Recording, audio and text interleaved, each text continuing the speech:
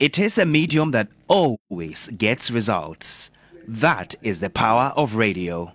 Welcome to Sunrise on 3FM 92.7. World Radio Day is marked on February 13 each year to extol the importance of radio, promote international cooperation among radio broadcasters, and urge decision makers and duty bearers to create and provide access to information through radio. The theme for this year's commemoration is Radio and Peace.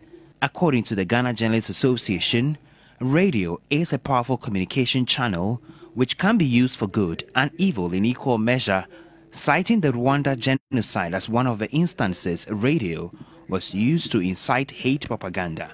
The media professional body urged radio owners and managers as well as broadcasters to use their platforms for peace building ahead of the 2024 general elections, urging the National Media Commission to be proactive in its monitoring function and sanction radio stations that violate professional and ethical principles.